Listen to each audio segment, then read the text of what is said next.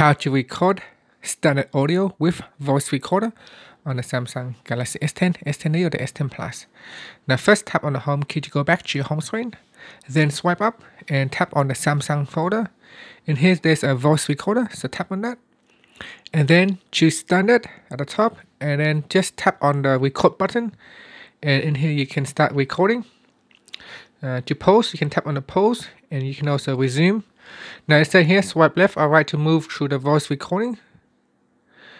Tap on the record button to start recording again from the selected spot. So you can go back here and start resume recording and then press on record and it will record over the previous recording. So that's pretty cool. If something you feel like you want to record over that one, so you can go back here and then start to record over the top of that recording. And that's it. So that's how you can use the voice recorder on your Samsung Galaxy S10, S10 Plus or the S10e.